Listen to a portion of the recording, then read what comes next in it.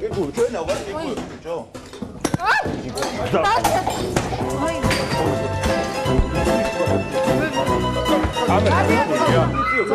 They'll be dragging their dog to the polls, you know, because they're determined to get rid of Trump. So they made sure that they all ran out to vote this time. It motivated the crap out of voters, I'll tell you. Yeah, horrible. Yeah.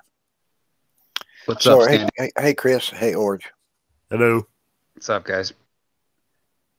Shalom, I had to unmute there. How you doing, Nev, Tony? Good to see you, Ogre. Yep. Everybody calls him Ogre. It's actually Orge. I'm thinking my streaming one night. I went over that. I think he said that he done something. He was what long ago, and originally that's what you was going for. But you don't mind whatever. Yeah, back when I was like tiny, I tried to spell Ogre and misspelled it for like Game Spy for Rainbow Six, and ever since I haven't really cared. Used to be tiny, so we're going to call him Ogre. Yeah, if you want to call me Ogre or whatever you want to do. Tiny Ogre. I'll call you Ogre because that's what you intended. So I call you Ogre. Hey, that's what I. Why didn't you just change it? You know, you could have just changed it. Because this has been my online persona for like. Well, how many people know you by that? You know, is there 5,000 people that know you by that name? A lot of people calling you Orgy. I've heard that too. Yeah. That's what I first seen. I thought Orgy 343. So he's wanting a 3 on 4 on 3, huh? Okay, I don't know. Hey, I mean, if you want, shit. I'm sorry. My mind's in the gutter. Nah, I'm sorry.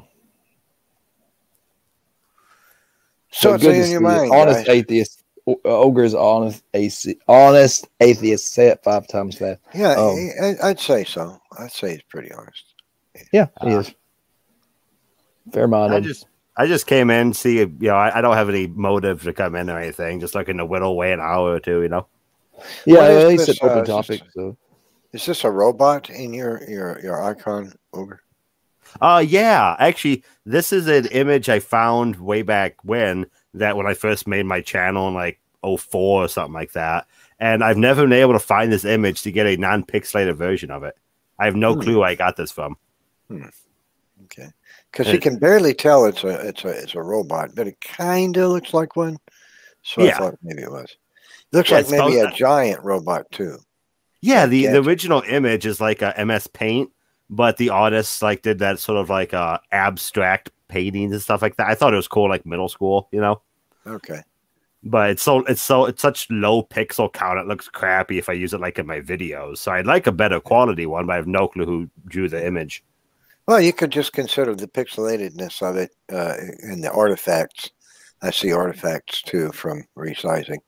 You could just consider that the artistic rendering of it. I'm more than willing to artistic. That, yes. This way. Yes, yeah. It's individual. It is more artistic. It is not just a robot. It is a pixelated robot. That'll work for me. So I think you guys were talking election before we showed up. Is that? Or? Nope. I hate politics. We're not talking election. I hate we just made a passing comment about how it's getting stolen from Trump, but that's it. That's the end of it. Gotcha. I actually noticed Knox been doing like a 4-day botathon here, so I was like, no, I think he finally switched it. It's like if you want somebody to come by and join your chat, take that crap off. Not even the atheist community wants to. Yeah, maybe they do. Wants to talk politics. Yeah, well. Yeah, I was hanging over there for a little bit earlier before I came in here, but I'm sure having fun though. If you're, there's some contrarian guy in there that's just is arguing with everyone, and it's irritating. So, got to have a little controversy in there. Yeah, if he gets some views, good for him. Well, I mean, there's only so much you can talk about it. I mean, where they stole it, didn't steal it, it's just going to play out, and we'll see what happens. But I think Trump will be funny if he does lose. If he gets like starts a news organization of some type, he could probably do pretty good with that. I think. You think he'd join OAN? I don't know, because he seems to really love them. I don't know if he'd probably do his own thing, but he could do that in a year or two, help them win back the House, I think, which will happen. And then, man, I mean, if he wanted to, he's a young 74. He could run again. That's Young 74. Well, I mean, if compared to Biden, 78, I think 4 years from now, I think Trump will be better shape than Biden is. If Biden can get in there at 78, I don't see why Trump couldn't.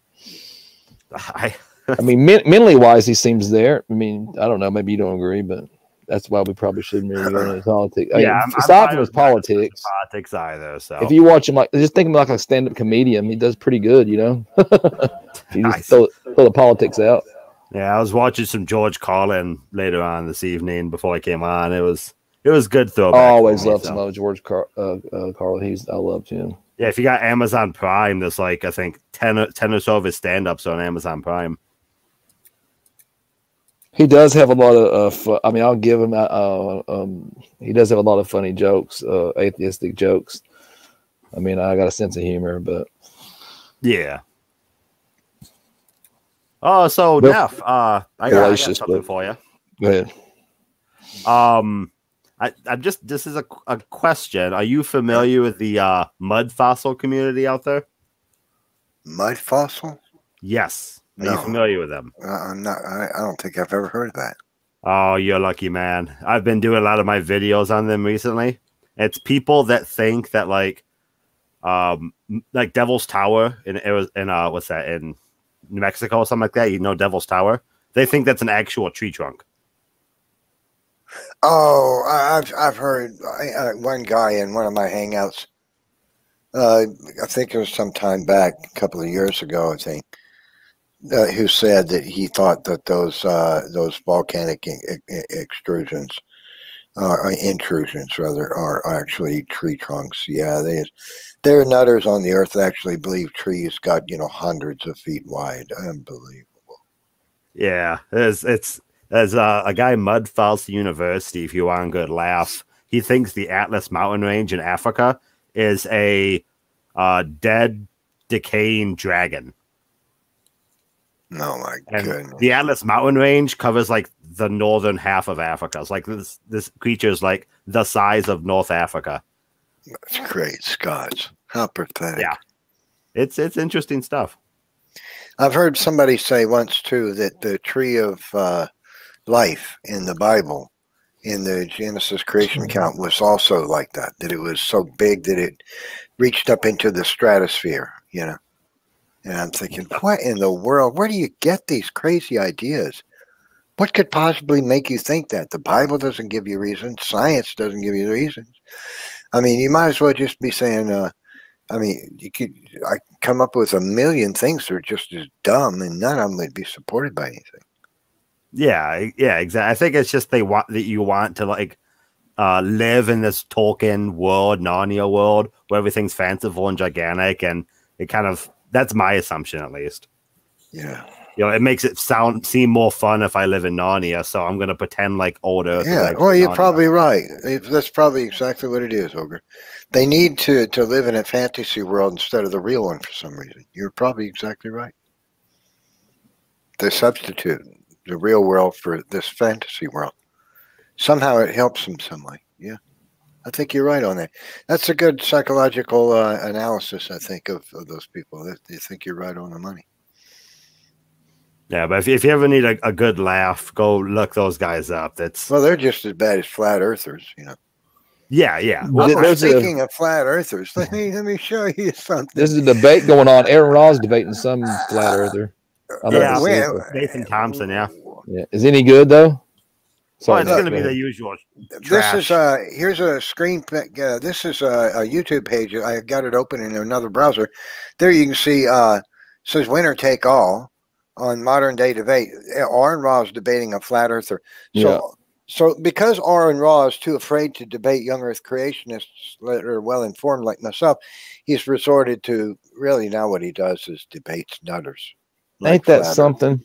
He'll do that, but won't debate you. Has he gone downhill or what? Yes, he's scared to debate you. So I'm gonna keep saying it. Oh, of course he is terrified. Like Standing for Truth said, he was terrified of it. And of course, I agree. But so this is what he's been reduced to, because he's afraid to debate people like me, and now he's debating nutbags like flat earthers. I mean, Wow, talking about going, a downhill slope, man. Where's the Aaron Raw that we knew that was so bold and abrasive and so eager to refute people about things without sitting behind a mouse and a camera, on his computer in his basement somewhere? I'm going to tell you, even if it is true, you're wrong.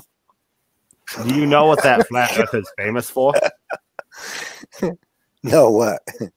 That particular flat earther was, I believe, arrested because he went to elementary school and started yelling at the kids at the playground to believe in the flat earth. And he scared the kids so much the cops had to show up. Oh, my gosh. This guy's got psycho problems. He live streamed all of it and thinks this is something like to bolster his case, like the man's keeping flat earth down. Yeah. Oh, my gosh. The guy's got mental issues, man. He's a psycho. He's something else. Wow, the guy's got deep-rooted psychological problems, man. He really is a conspiracy believer then. He thinks the whole, he thinks NASA is lying through their teeth. We're going to make the world think that the Earth is round. I mean, what is the motivation for that anyway? What are they going to get out of it? What would they get from it? Millions and millions, billions of dollars? Some kind of control over the people. I am a flat earther. We live on a flat earth. It's true. I mean, what if the world was brainwashed to believe that? How would it benefit anybody? It would actually make doing certain types of science more difficult, maybe impossible. And certainly astronomy and cosmology. I mean, why would you even believe that there's a conspiracy? What could be the motivation? You have to wonder. Yeah, you use that as an argument a lot, and you get your classic conspiracy response of money and power. And apparently that's the entire conversation in a nutshell. Yeah, so you get money and power for making people believe the Earth is flat somehow? How's that work? Yeah, basically. I don't know, man. Is there a flat Earth tax or something? A round Earth tax? I don't know. Crazy, man. Crazy. You believe the Earth is round? Well, yeah, of course I do. That'll be $200. You owe the government $200 for that on your tax return. Flat Earther or round Earther? Oh my goodness.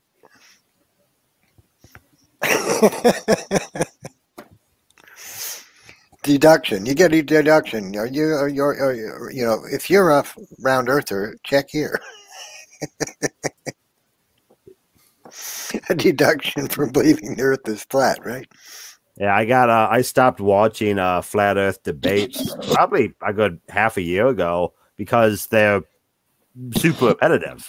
I've only watched maybe 20 minutes of all the flat earther debates I've ever seen. I've listened to 3 or 4 minutes here and stopped. And that was it. I just can't do it. The entire conversation now. That's all you needed. Well, I looked into it pretty hard a few years back. And I didn't look into it like I was like, oh, I think this is plausible. I looked into it like this is. I'm gonna find something really quick just to rail on them with. But these flat earthers, man, they're hard to pin down, man.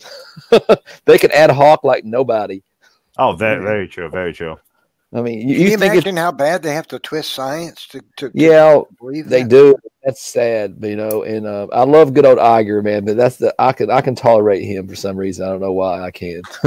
Not just because he's a Christian brother, just I don't know. He truly really believes it, man. And he says, it's kind of what led him out of the darkness, so to speak, and question other things, which evolution. So it brought him to God. So good for that for him, I guess. Hey, George. Good to see George. Good afternoon. What's it like on the upside down side of the world today? Well, it's blue skies with a few clouds. Reasonable day. Okay. Reasonable day. How are you guys? Oh, we're doing okay in the night over here. Not bad. Not bad today. Better than I deserve, as they all say. Are you guys talking politics? No. We decided not to. No. No, because I've been seeing a lot of shenanigans, trickery, rigging. What, in politics? Going on? No, please. No. There's none of that. Come on. That's never happened, especially in Philadelphia. That's never happened. I wanted to talk some science with Ogre. Hey, what's up? All right. What do you know about oil exploration? I took a few classes on the subject way back when. Haven't touched it too deep since then, but I have an understanding of it. Sure. I wish I had some of my property. Got some friends who are in the field. Can I quiz you? I suppose if you want to. Does rock dating come into the equation when you're exploring for oil? Does rock dating come into the equation? I never dated a rock myself. I usually pick human women. Well, that's a flaw in your part. Hey, listen, Rock guys, I'm layers going are to take about a fantastic. 7 or 8 minute break. I got to do something. Okay. You We'll guys hold the should fort keep down. talking. Yeah, hold the fort down. Yeah. I'll be back Yeah. in a few minutes. To a certain extent, I believe it is, George, due to the fact that oil appears, I believe, at a certain date. Like oil isn't necessarily contiguous throughout the rock cycle. It appears like similar to coal. It appears only at certain ages, so you want to look for rocks of a certain age. Okay. Next question. Can you date sedimentary rocks? The sedimentary rock itself, no, but you can date the pots. There's like if you have like a zircon or something in your shale, then you can date the zircon. Okay. Now, do you think they'd go through millions of dollars of drilling to extract these rocks to date them? To find out whether there's oil there? Say that again. That broke up for some reason.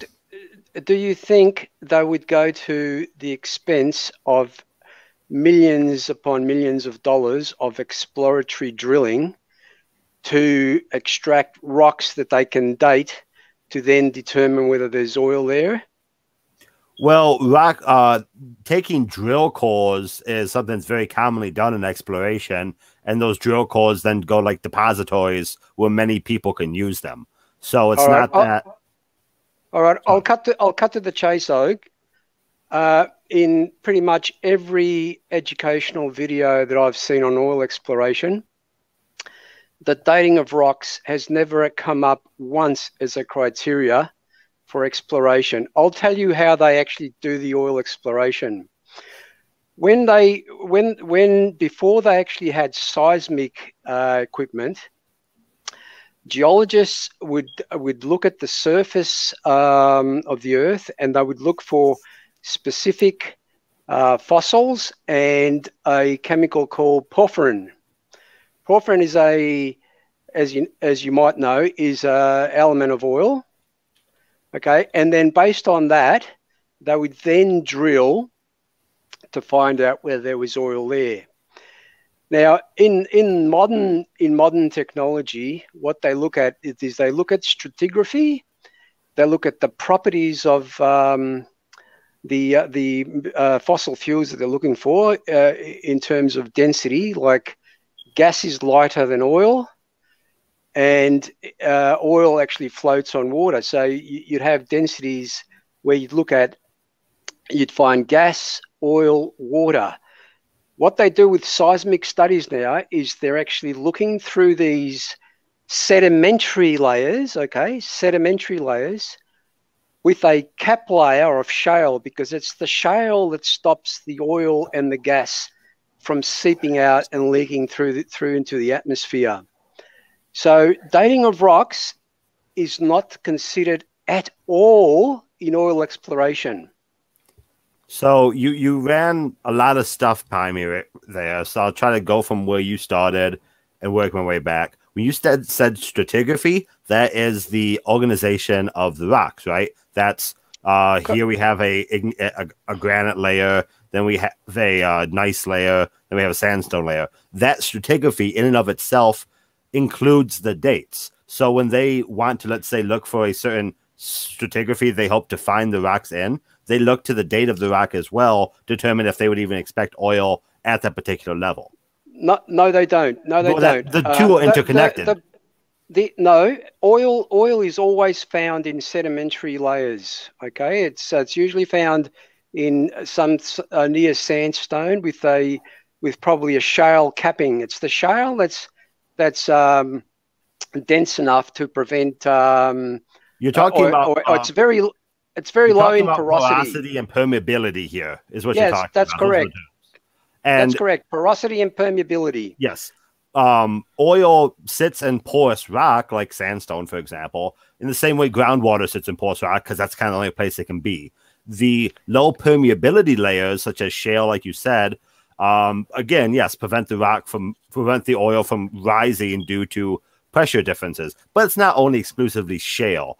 Salt domes, for example, can also hold rock. Igneous layers can hold oil, stuff like that. It's not exclusively shale, although it is very commonly shale, because shales are super common rock.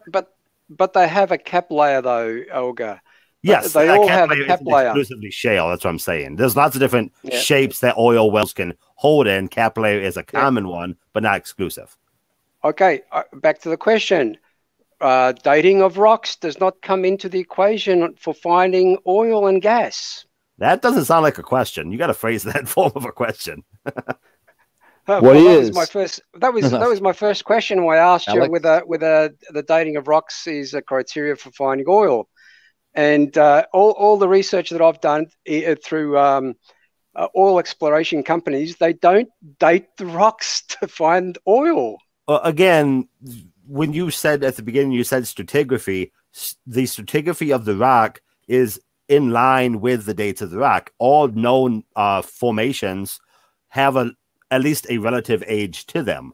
So you don't look at 10,000-year-old rock for oil, even though it may be sandstone with a shale on top. You're not going to look at that 10,000-year-old rock. When I meant stratigraphy, I'm talking about that they're specifically looking for some sort of a cap layer with a porous layer below it that is like a sandstone. Yeah. Okay. And by doing the seismic studies and looking at the various frequencies that are measured, they can detect whether they're going through gas and oil, because they would have different frequencies. Correct? Well, they don't have different frequencies. They call and response shows up differently. So you have. Yeah, whatever. Yeah. You're not using the right. You're not explaining it correctly, but your idea's in the correct spot. So yeah.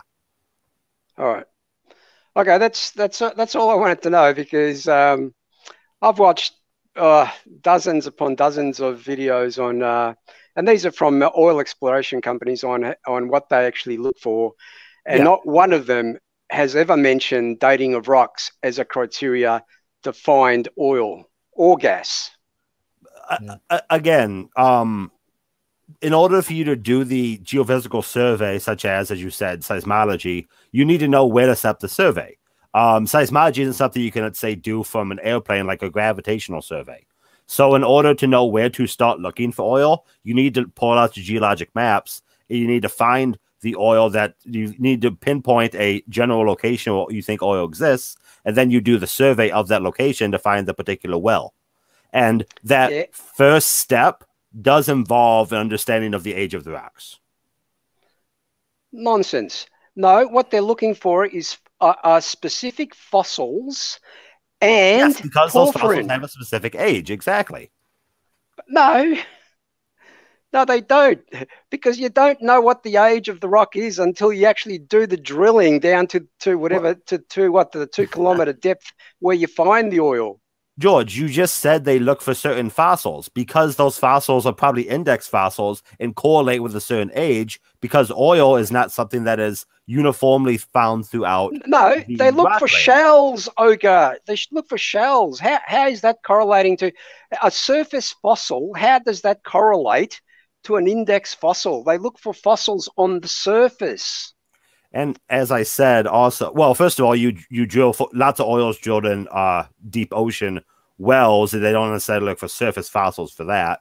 But two, that's right. That's why they do seismic studies. Yes, they look for those densities, the density of the gas, oil, and water, in the pockets of the stratigraphy.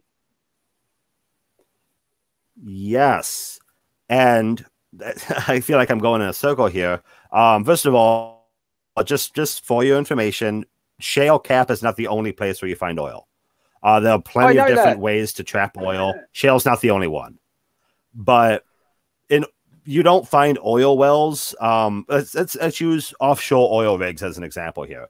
Offshore oil rigs tend to have a certain distance from the shore because, for example, the Atlantic, the center of the Atlantic is the newest sediment, and the oldest sediment is the nearest to shore. Most oil rigs stay within a certain parameter of the shoreline because that's a certain age of rock that tends to carry oil in it.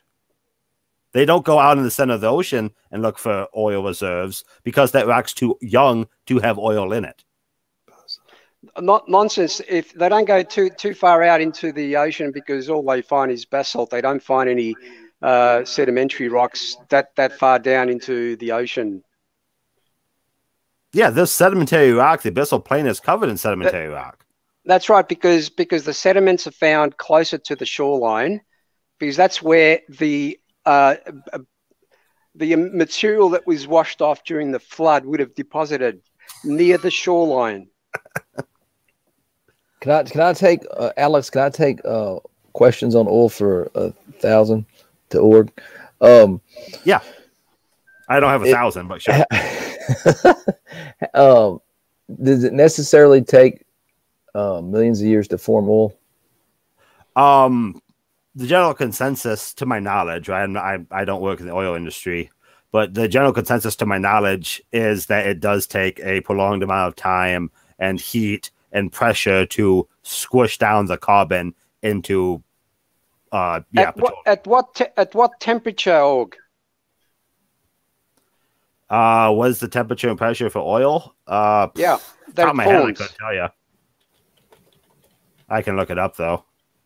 Can I tell you, it's around 350 degrees centigrade. Where would you find 350 degrees centigrade in the layering? At what depth?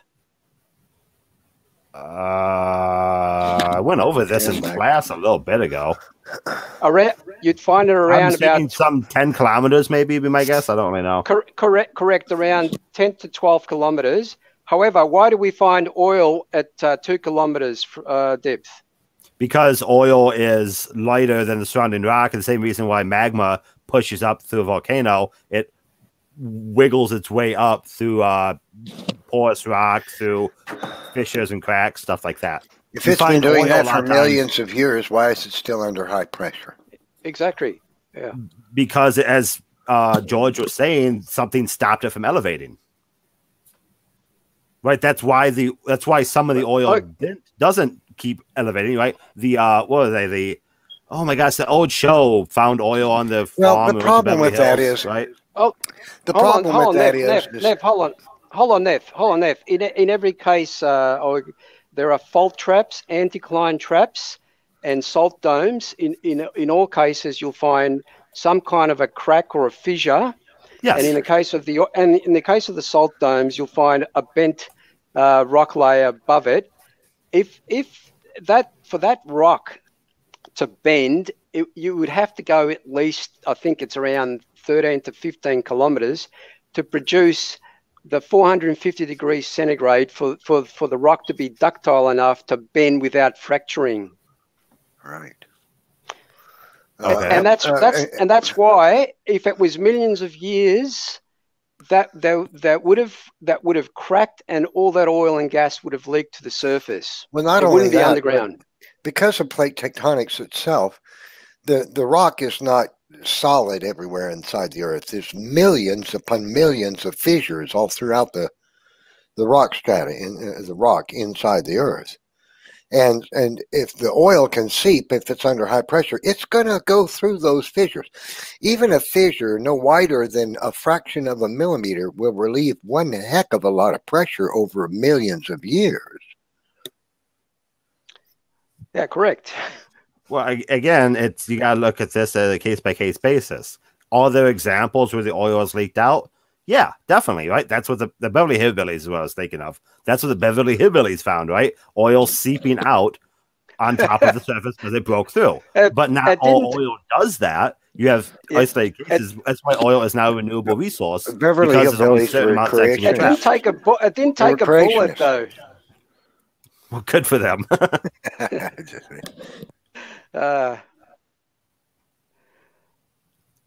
I thought I'd bring that up. I thought a geophysicist like you would have known, but it's all right. It's a probably specialized field. Yeah, I mean, I did oil stuff. Yeah, so my undergrad. I took a few classes in it, but I deviated away from it because I didn't want to sell my soul to the oil devil. Yeah.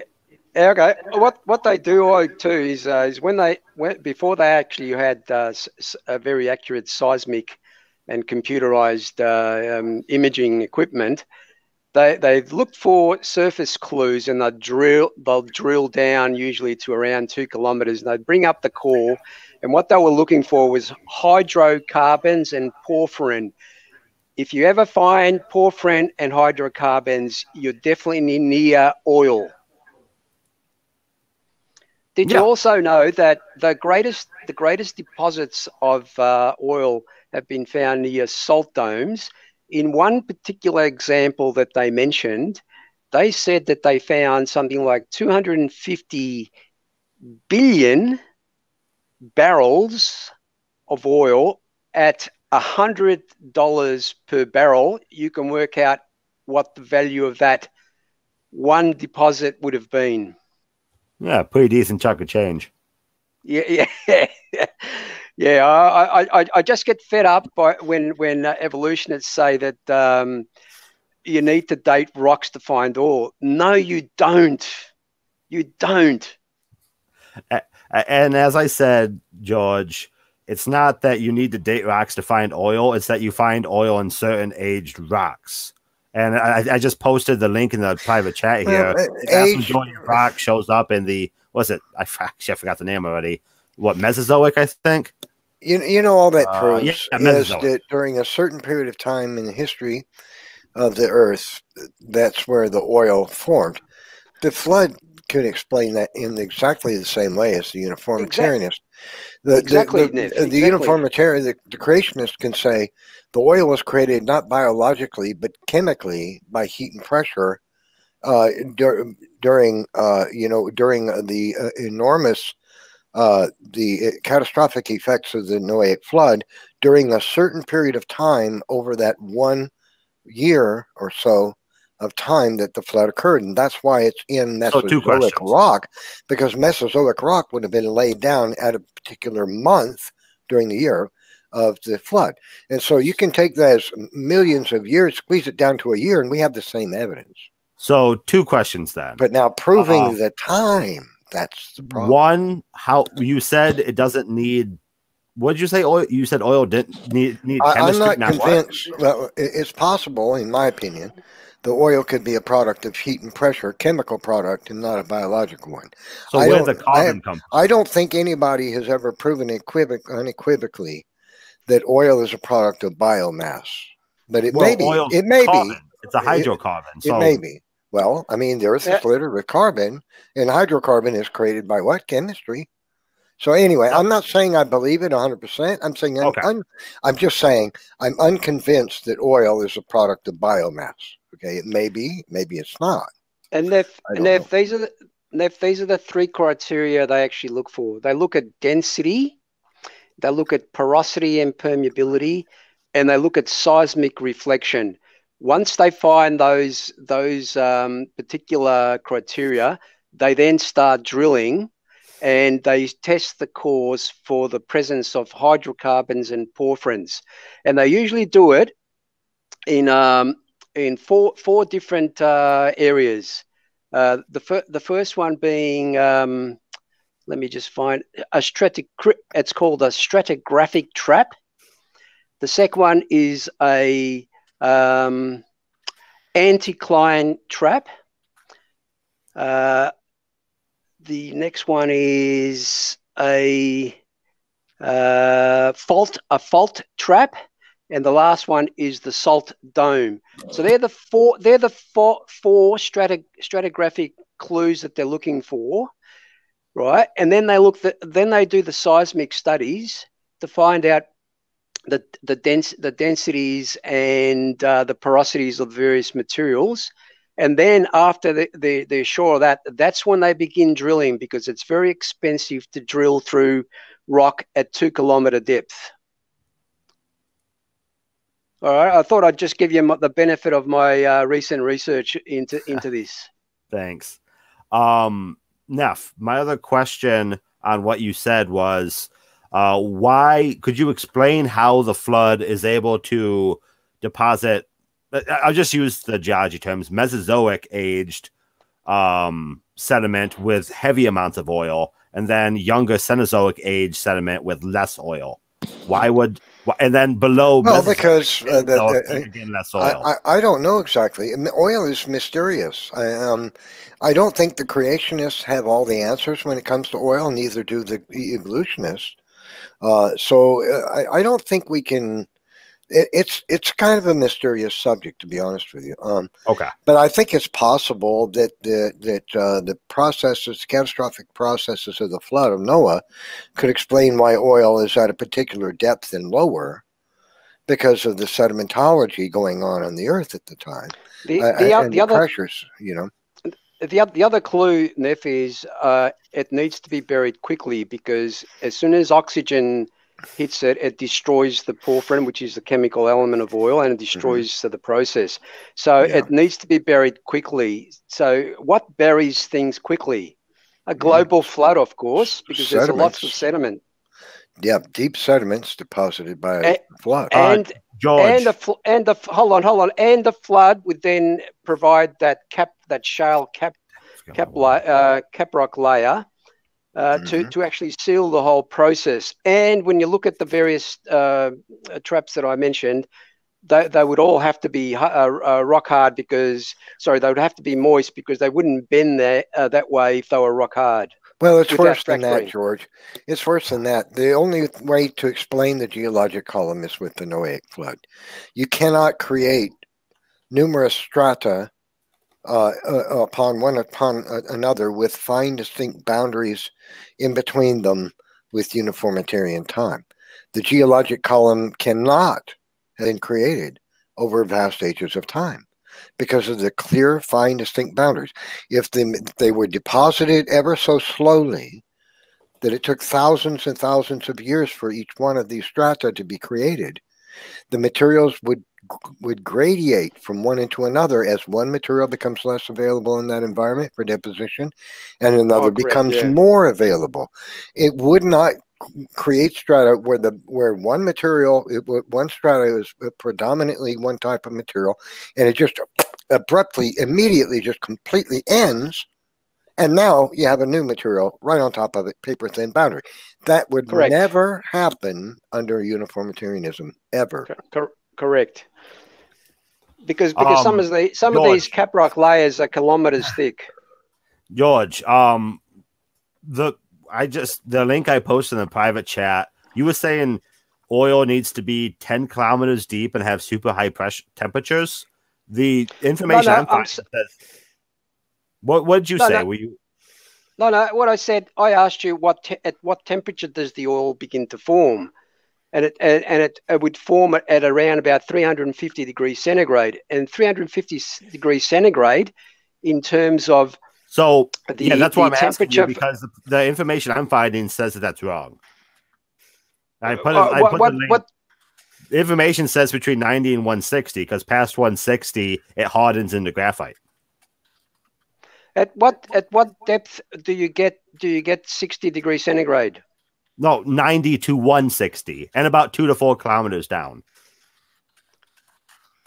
Okay, all right. Can you give me an approximation of depth, temperature versus depth? Again, this is going off the sources I found. I got two here, and they're both saying about 2 to 4 kilometers down, you get to the temperature and pressure necessary to essentially cook the hydrocarbons into oil or natural gas.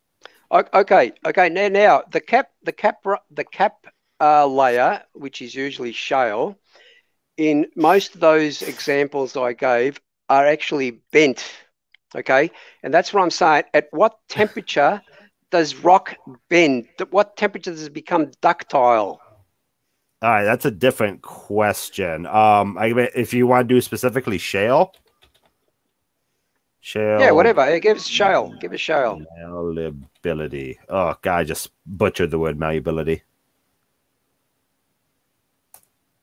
I'm just looking up a quick thing here. Here's another great question.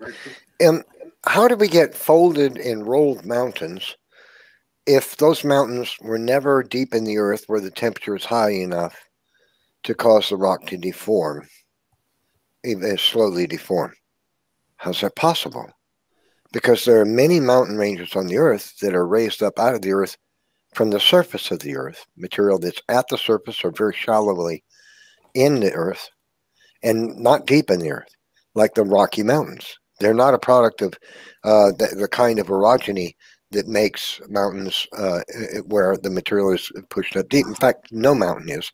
But how do you get the Rocky Mountains when this folded strata in that mountain is the same strata that extends outside the mountain, beyond the foothills to the mountain, and across the plains in Montana?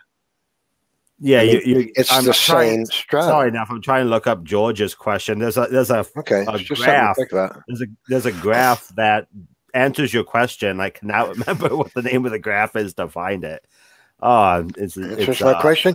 Well, I'll give it to you. I'll give it to you, Ogo. The geothermal gradient is approximately 25 to 30 degrees centigrade per kilometer. Okay. Now, the ductile zone that will prevent cracking is at around about 450 degrees centigrade, which is around 15 kilometers.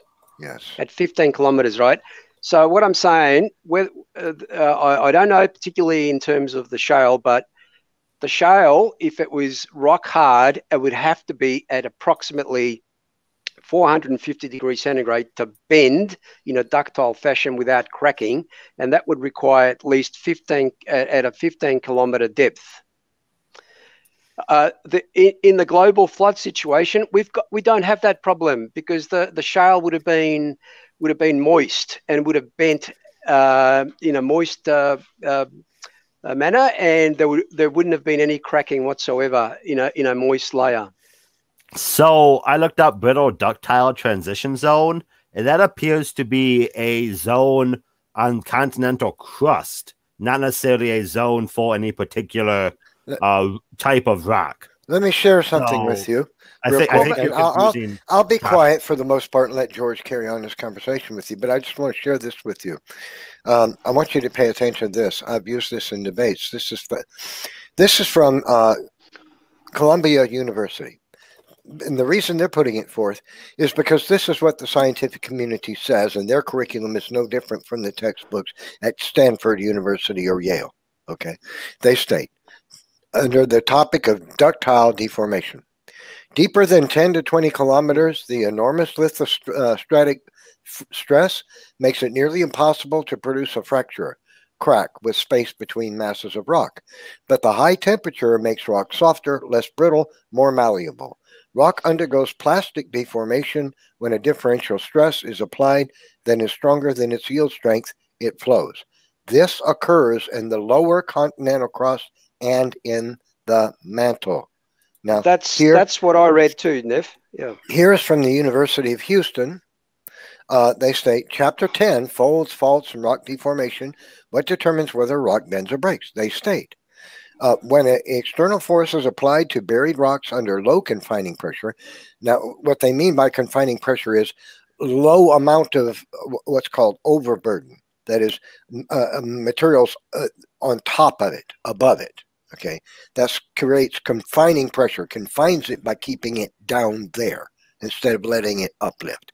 So what they're saying, they say when rocks, when an external force is applied to rocks under low confining pressure, such as near the surface of the earth, the rock typically deformed by fracturing. It breaks. That's how it moves apart. This is known as brittle deformation.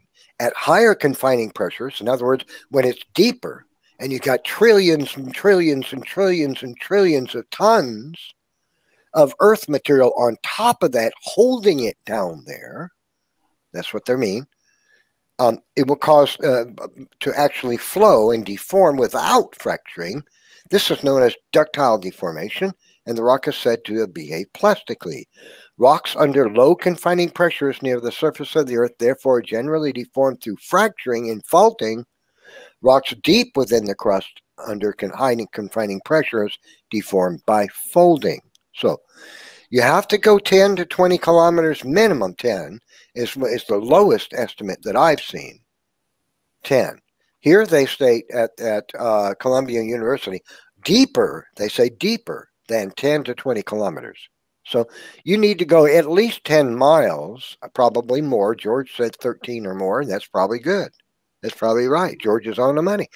The stuff has got to be more than 10 miles down inside the earth before the confining pressure and the heat are great enough to deform it. Otherwise, it breaks. Just thought I'd point that out. This was my point, Neff.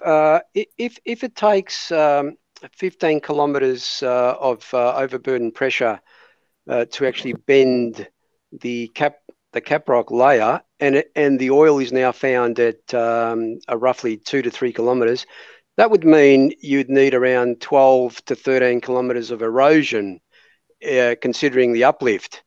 At secular erosion rates, that equates to 217 million years of erosion at that 6 centimeters per 1,000 rate, which they have determined.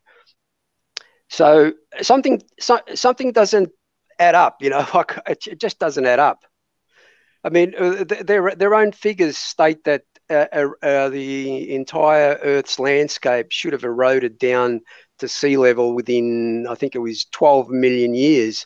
So 217 million years of erosion. Like I said, things don't add up. Something's fishy. So I've seen that presentation before now, so I wasn't paying super big attention to it. But I was looking up your ductile zones specifically for shale, and I found a paper where people were doing laboratory tests on shale to see that brittleness ductile zone, and they were putting the zone, the brittle ductile transition zone for shale at around 4,000 meters. Not 10 to 20, because okay, that contradicts. 20, I think that contradicts the scientific community. That contradicts what, you know, the University of Houston and Columbia University, and you pick a university. Again, what Oxford, you're talking Cambridge, about Yale, is Harvard, a reference. Stanford. What you're talking about is a reference to continental crust, granites, very hard sediments. Shales aren't as hard. All the rocks behave differently from one another. That right, the shale doesn't account for. But shale accounts for the tiniest amount of the geologic column. It's just itty bitty little bit of it. It doesn't hardly amount to nothing. But that's what we're talking about. Is shale. Shale is just a little tiny bit. The rest of the geologic column is made of all types of olivine and, you know, granite and all types of other rocks. Shale accounts for and shale is a sedimentary rock, by the way. Well, but we were just talking about shale deforming. That's what George's whole point was. Okay. And I'll throw the paper in the side chat real quick. But that doesn't change the fact that for the experiments, and they found that around, it says in the conclusion, part 2, 4,000 plus or minus a few meters of burial depth is what you need to stop bending stuff around. Right around that same depth for oil to be produced. Who says that stuff is going to bend around at 4,000 meters down? Well, that's what the paper is saying. Is that's the amount of pressure you need in order to have the shale bend but not break to form these intricate shapes. Okay, a couple of questions. First off, who's saying that? Secondly, I put the paper in the side chat. Okay, how much? What kind of confining pressure is on it? And since when does shale is shale not brittle? You know, shale is very much like slate. You know what I mean? You can slate is metamorphized shale. you can split shale into thin layers like slate, and it's brittle like glass. You know, Yeah, it easily breaks. All rocks. Your very argument is that rocks can bend if you push them deep enough. Yeah, deep enough. And the scientific and for community shale, typically agrees that's more than 10 kilometers down. For shale, 4,000. Okay, 4,000 meters. And so shale, let's imagine that 4,000 meters down, there's enough heat to bend the shale. Where is that heat? So you find shale where there's magma, and it can deform because it's near magma. But where there's not magma, which is almost everywhere else on the Earth at 4,000 meters, it ain't going to deform. I didn't say anything about magma. Okay, so but I'm just telling you, shale isn't going to deform at 4,000 meters down unless it's hot. Talk about that with the scientists. 4,000 meters down is hot everywhere. Not hot enough to deform rock, because what they're saying contradicts the entire scientific community, geological community. Shale can squish into oil if it's hydrocarbon rich enough at like 2,000 to 3,000 meters. Look, the bottom line is this: if shale is an exception, it really doesn't matter, because shale accounts for probably less than 0.5% of the whole geologic column. Okay, at what temperature does shale actually become ductile? This was just a pressure conversation. That paper refers to pressure, not temperature. That's all right. I'm going to assume 3 to 4 meters are going to hit your like 200 C area. I'm going to off the top of my head, so I'm going to have to assume that. Well, according to secular science, the geothermal gradient is around 30 degrees centigrade for every kilometer. So 4 kilometers or 4,000 meters represents 4 times 30. It's 120 degrees centigrade. So you're telling me that shale will become ductile at 120 degrees centigrade? According to your math, yeah. You're bringing up things I haven't looked up. That's according to secular. That's the secular geothermal gradient. That's what they say. You get 30 degrees centigrade for every kilometer depth that you go down. Okay. That's not my figure. That's come straight out of secular geology. I literature. believe that average geothermal gradient. I have no problem with that. And then sure, you can have, with a combination of heat and pressure, 4 to 5 kilometers down, you can get deformation in shale. Am I supposed to be not like that, or I'm confused? I go to bed soon. I just find it hard to believe.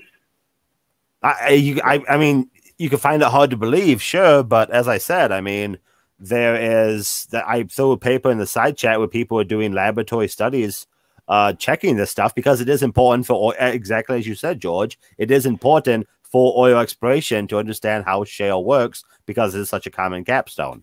So, and it's, it's exactly right. So that's why that paper's from like, I think a few years ago. So there's lots of them. I mean, I didn't even do a Google Scholar search on it, but there's lots of stuff about brittle ductile deformation in regards to oil exploration. These people sold their souls for lots and lots of money in big houses. So going back to the argument that Neff brought up about the various layers of sedimentary, and they're quite very, very thick layers, by the way, including the shale.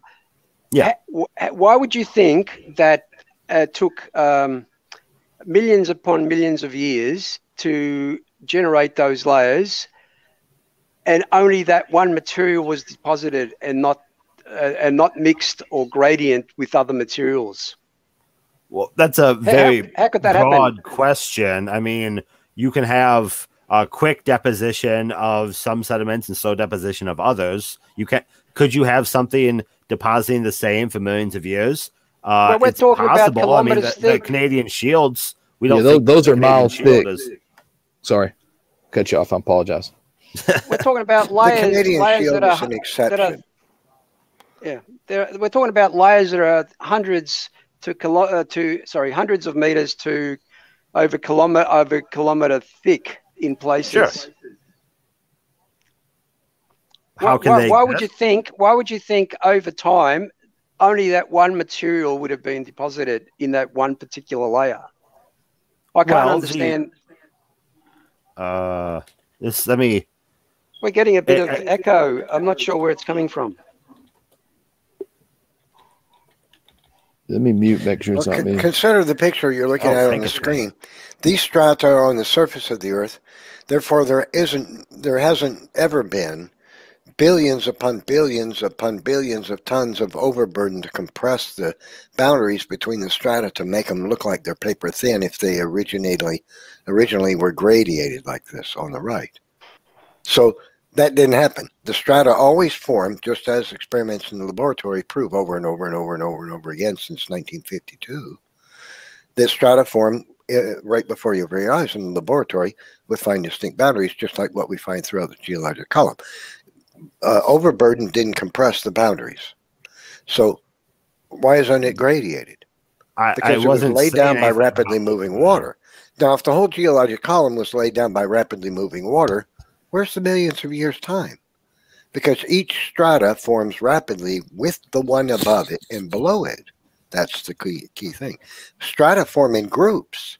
They don't form one, then the one above it, and then one above it, and then the one above it. That can happen, but under most conditions, strata form at least 2 or 3 or 4 at the same time, horizontally. This proves, of course, real observational, testable, repeatable, observable science demonstrates that strata form rapidly. None of them ever have or could form slowly. So if all the strata formed rapidly, how do you squeeze millions of years in between them? Nobody can answer that question. I've tried to answer it a few times, but you and George are kind of bouncing two different ideas at me at the same time. So every time George finishes, you ask the question. Now you know how the uniformitarians am I supposed to do that? You know? Here's how the scientific community answers it. They say that there was certain strata formed, yes, by moving water, but then there was no more deposition for long periods of time. And then more strata were formed. So some of these strata were allegedly the surface of the Earth. Here's the major problem with that. If that were true, if erosion relatively came to a crawl, almost stopped completely, then why isn't the surface of the Earth, the strata throughout the geologic column, heavily eroded? That's the problem. We don't see the erosion that would take place waiting for the next strata to come along. And this just destroys the uniformitarianists' ideas. There's no way for them to give an account for the strata. It's impossible. So, all right. To go to George's first question, then I'll try to tackle that real quick. We do have examples of sedimentary layers that are very, very thick. The abyssal plain on the ocean bottom has hundreds of meters of sediment. And that's an example of something that's been sitting there growing over long periods of time, dropping all this shale and what have you down there. That's an example of a real thick sediment of something that's unchanged over mass amounts of time. Neff, to what you're saying about the different layers, how can they originate? Well, you just kind of said it already. If you have a time of deposition, then a time of not deposition, you're not going to keep growing your layers. Your house, the ground that your house is sitting on right now is not growing in deposition. This is a pause in deposition where your house is. If a river decides to take over, bash through your house, then you're going to have deposition of whatever the river is depositing. That's deposition and non-deposition. That's where you start and stop these different layers. I missed the first part of your statement there. So you're saying you broke up. So you're saying there were vast periods of time where no strata was formed on the Earth? Well, in spot to spot, yeah, obviously. Okay, so that means erosion no being formed currently. So wouldn't erosion be occurring for those thousands of years on that? Is there erosion occurring at your house? Well, of course there would be. I'm asking you, wouldn't it be true then that whatever area you're speaking of where there wasn't any strata being formed for thousands and thousands of years, that surface of that landscape would have been subject to erosion for all that time, would it not? Well, And it depends on the location. and ground squirrels and rodents and beavers and badgers digging holes in the ground. And everything that digs a hole, like snakes, not snakes, but like beetles and other creatures that burrow into the earth, they would have been doing that the whole time, right? Horses walking in mud would leave a hole, you know, and it would fill in with dirt, and then you could slice the ground where that happened and see it, right? See, where's all the bioturbation? See, it just doesn't add up. It doesn't. You keep add jumping up. around talking points here. Now, if it's can you? So you can't answer. For my argument is you can have time when there's deposition. You can have time when there's erosion. You can have time when there's neither. You're breaking up. You're breaking up. Am I breaking up for everyone or just for George? Just for George, I think. It's probably where he's at. Oh, I'm sorry. You're fine to me. Go ahead. George is on the upside down of the earth. He's hanging. Oh, yeah. He's got a bit of the delay over there. The satellites have a hard angle to get and to he him. said you have an accent, not him, by the way. So go ahead. Yeah, that's right. But yeah, in our day-to-day lives, I can go someplace where there's erosion. I can go someplace where there's deposition. I can go someplace where there's neither. Those three things exist in every single day on this planet right now, and they have existed every single day in the planet over its history. So if there was a vast period of time where no strata was being deposited, that surface of that landscape would have been subject to erosion for that thousands of years. Wouldn't that not be true? I just gave you three options, not two. So why would it not be highly irregular surfaces if it was subject to erosion for thousands of years? And why would it not show countless billions of examples of bioturbation where a burrowing organism dug into the ground and it was filled in with dust and wind, dirt, and sand? I can use an example of sandstone. Sandstone is commonly associated with like beach sand. A rodent or something digs into the beach, and when it gets out, the hole is then filled in with the sand. You don't find evidence.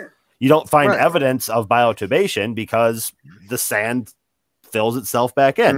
If you go to the beach, the beach is not full of all these holes. The world is not beach. It's not made of sand. I'm talking specifically about sandstone here. Well, we're not talking about the world is not a monolith. You're moving the subject when you talk about sandstone. I'm talking about continental material, which is predominantly not sand. The continent is 1,000 different rock types. I mean, each individual location is going to have its own individual story. Scientists can dig into the earth and find evidence of bioturbation because they can see the material that filled in the hole is not exactly the composition of the material that was into which the hole was dug. Okay, so it's not that hard to find bioturbation. The problem is, where are they all? That's where they are. That's the problem. There's another argument to that too, Neff. I'm not sure whether Oga knows about fulgurites, but this is a Nature paper. It's estimated that 864,000 lightning strikes hit the Earth every day. Okay, when lightning strikes the Earth, it forms what they call a fulgurite. It creates a rock. It's a glass substance. Now you can argue that they erode over time, correct? But why don't we find any fulgurites in layers apart from the surface? And if they did erode, why don't we see evidence of erosion in the layers below the surface? Right, and where's all the fulgurites that would have been created just 10 to 25,000 years ago, much less millions? Well, Neff, I've done the maths here. Right? I've done the maths here. Based on the Nature figure of 864,000 per day, you'd expect something like 7,400 fulgurites on every square meter along the surface. Now, you could argue that, okay, they would have been over, say, well, let's say you exaggerated. Let's say your math was way off. It would still be quadrillions of them. Right. Yeah, no, but I'm saying if it was distributed over the 19 geological layers, that's still way too many. But if you assume a 10,000-year-old Earth, you know why fulgurites are rare, because they couldn't have formed at that rate over 10,000 years. So that's another piece of evidence that just doesn't add up with the deep time scenario. Right. So None of it you are does. assuming that fulgurite couldn't be eroded and weathered away based on what? Why couldn't weathering take care of this? No, I'm saying they can, but there's no evidence of erosion in the layers below the surface. You know what, What? Ogre? I lived in Vicksburg, Mississippi, from the time I was about 11 years old till I was in my 20s, for the most part, most of that time. And when I was a teenager, there was some fields beside my house, the neighborhood where I lived. I lived in a middle-class neighborhood, and there was some fields that were fenced off because the man that owned the land would keep cattle in there. And my friends and I used to go play in those woods when we were 11, 12, 13 years old. We climbed trees, climbed the vines. You know, the big vines in Mississippi that go up the side of trees. Vines big around as your calf. And we would grab a hold of those things and climb up into the trees. And we did all kind of stupid, crazy stuff kids do, right? We hung out in those woods for years. I've squirrel hunted in those woods dozens of times. I have seen the landscape of that area change before my eyes over a period of 10 or 15 years when I was a youth. I could see that that hill is not shaped like it was when I first saw that hill when I was 11 years old. When I was 15 and I'm squirrel hunting, that hill doesn't look exactly like it did. I knew that land intimately because I went squirrel hunting on that land on a regular basis, almost every other weekend, at least in the wintertime. Every other weekend, I used to love to go squirrel hunting. And when I was a teenager, and from the time I was 11 till I was 15 or 16 years old, I could see a difference in the landscape of those hills in that field, in those fields, that because of erosion, just because of rain occurring so many hundreds of times, the landscape literally changed. I could see that pieces of area were gone, and they were more rounded out in certain places. If that kind of erosion is happening all over the earth, how do you squeeze millions of years into the surface of the earth? Well, the entire world isn't the same thing as the hill that you grew up next to. Yeah, much of it is. I believe much the of it is hills all temperate, weathering and eroding away. Doesn't mean every part of the world is doing the exact same thing. Almost every place between the equator and Montana, you know, it's all eroding the same speed that the hill in your backyard was. Relatively. I mean, it's all rained on a lot, especially when you get south of, you know, you get below Tennessee and you get above from Brazil up to Tennessee. Everything in there gets rained on one heck of a lot. Okay. Okay. There's going to be a lot of erosion. I think you're confusing erosion with rain. If it rains in the woods, causes the majority of the erosion. And the rain gets sucked into the groundwater, it's not moving the sediment a whole lot. Rain causes the majority of erosion, man. Moving water does, yes. Well, rain is moving water is because of the rain, right? You need to have sediment moving for there to be erosion. If the sediment doesn't move, what happens when it rains? Not all water, not all rain causes sediment to move. When it rains, you got a heavy rain, water flows, literally flows. Yeah, water flows. I mean, it flows like crazy. I don't know if you've ever been if it doesn't rain where you live, but listen, I live in Mississippi, and if we can get some seriously hard rains here, and we get them every year, and you can see the water flowing across a parking lot in a sheet, it's coming down so heavy. Yeah. So that's happening in the fields too. And if the sediment isn't, and that for your hill, for your squirrel hunting hill, yeah, I'm sure it weathered down and eroded away. No question. That doesn't mean the farmer's field across the way had that same level of weathering and erosion. So if that's been happening all over the world, as it had in temperate zones, which it would have had to have been doing for hundreds of millions of years.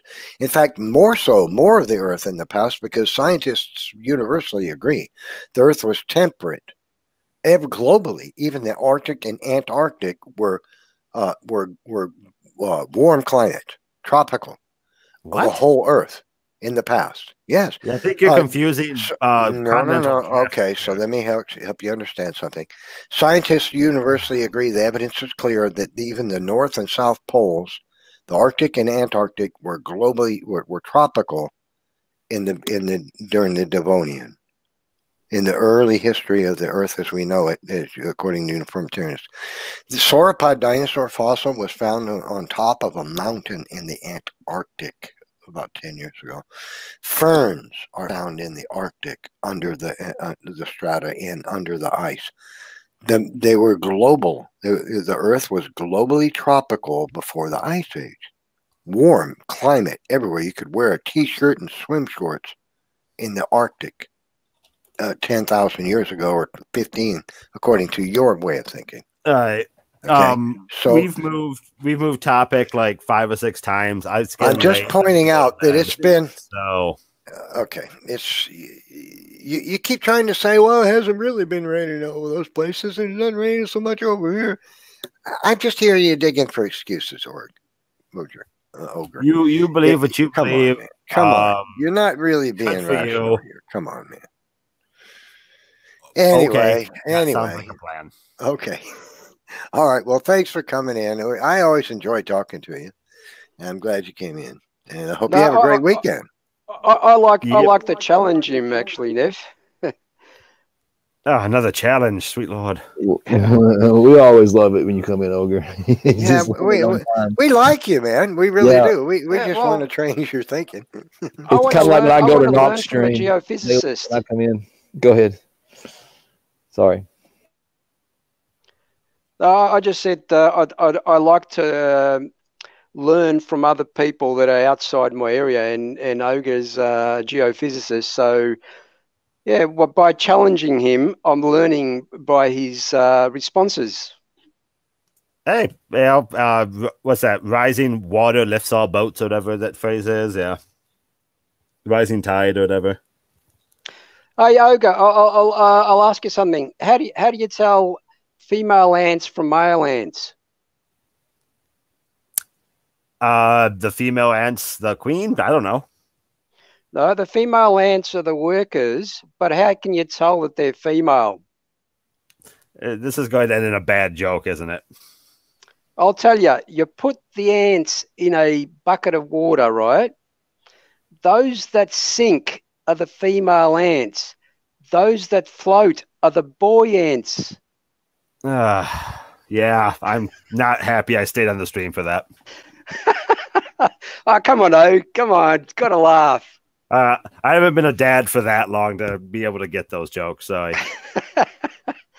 Hey, by the way, the King James Version mentions that the female ants are the worker ants, and it was only 20th century science that found out that the ants were actually the worker ants. So these goat herders knew a lot of stuff 3,000 years ago if they recognised that the female ants were the worker ants.